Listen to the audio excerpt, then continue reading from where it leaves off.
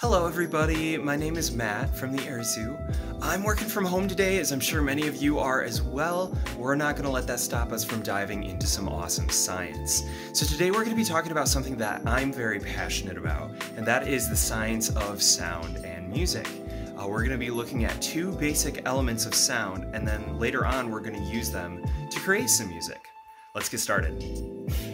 Alright, so to begin, we need to define what sound is. Sound is just a series of vibrations. So most of you use speakers on a daily basis, whether it's something like this, or it's headphones or earbuds, even the speakers that are built into your phone or your computer. These devices create sound by producing vibrations at a specific frequency that you perceive as recorded music or the audio for your videos. Musical instruments work in a similar way.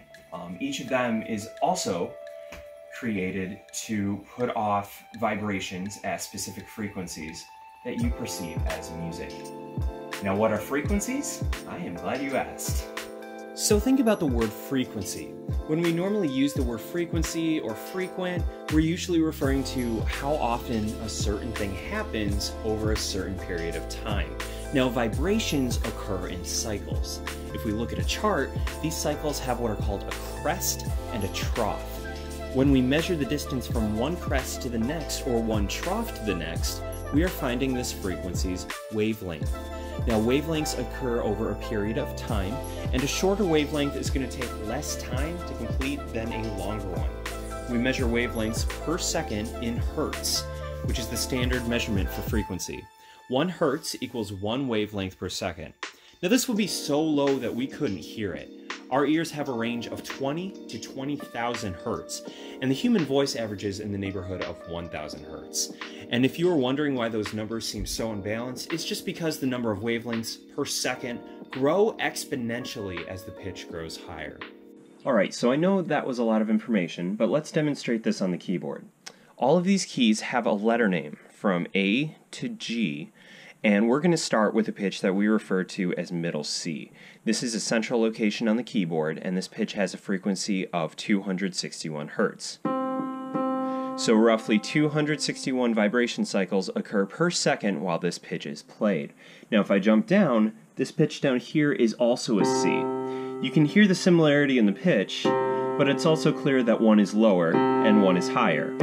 That's because the lower C is just below 131 hertz. It's exactly half of the frequency of the middle C. In music, we refer to this distance as an octave. Now, if we start at middle C and we jump up an octave to the next C up here, this pitch will be double the frequency of middle C, coming in at a little over 523 hertz.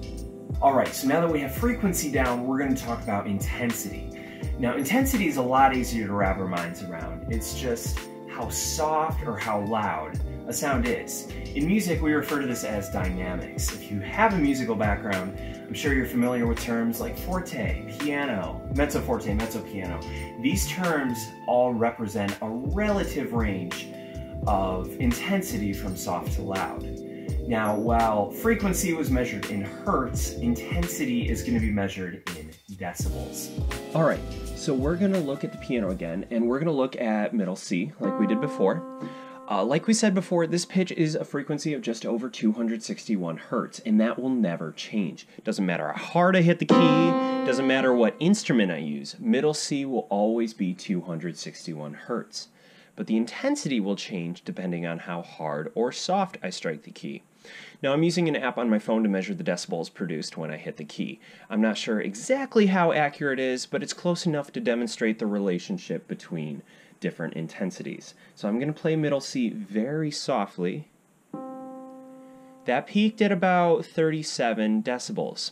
Now if I hit the key harder, that peaked at about 63 decibels. Now our voices can be much louder than what this electronic keyboard can produce. So if I sing middle C, oh, that peaked at around 83 decibels. So that should give you an idea of how intensity works. Alright, so let's make this practical. We have frequency, or the series of pitches, And we have intensity or dynamics, these loud and soft ranges. So how are we going to take these tools and turn it into something meaningful? Each individual frequency or pitch, when paired with other pitches, they're going to make up what we call melody. This is the main line of a song. This is the prominent series of pitches. A melody is arguably the most important aspect of a song, but on its own, it's a little empty. There are a series of frequencies that can complement this melody. They're different pitches, but they serve to fill out what is going on in the melody, and we refer to this as harmony.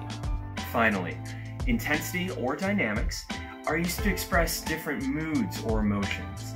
Something really soft might be peaceful or thoughtful. Maybe it's something really sad.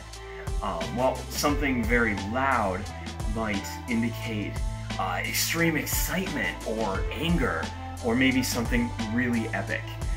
This is an incredibly important element of music that will separate something that's very dry from something that's extremely expressive. So let's take all these elements that we've been working on and make some music. So I'm going to play the melody of just the chorus of a familiar pop song.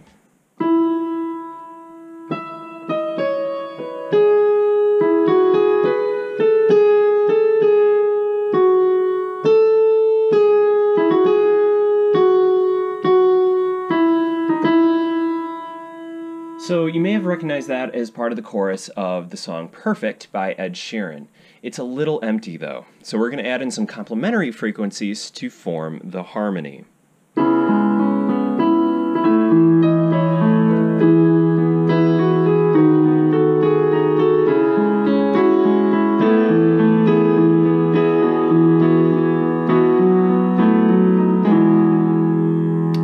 Finally, just to add some expression, we're going to alter our intensity or our dynamics. We're going to start with something a little louder and then shift to a soft tone at the end.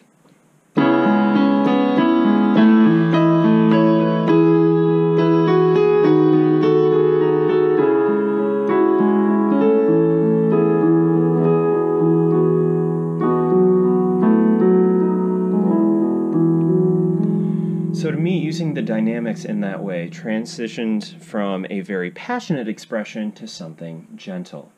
And now with just the two concepts of frequency and intensity, we just formed an expressive piece of music.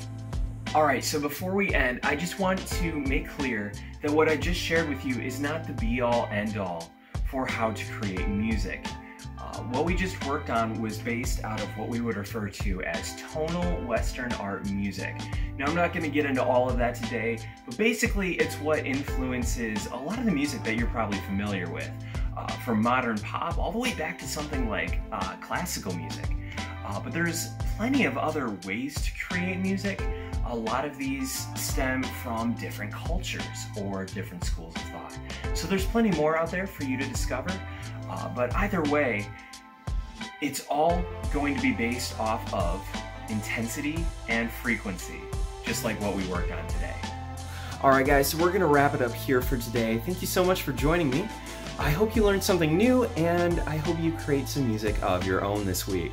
Guys, if you enjoyed this, make sure to check out the Erzoo's YouTube channel. We're uploading fun educational content, from exciting chemistry experiments to fascinating historical accounts. Stay safe, stay healthy. Hope you all have a great week.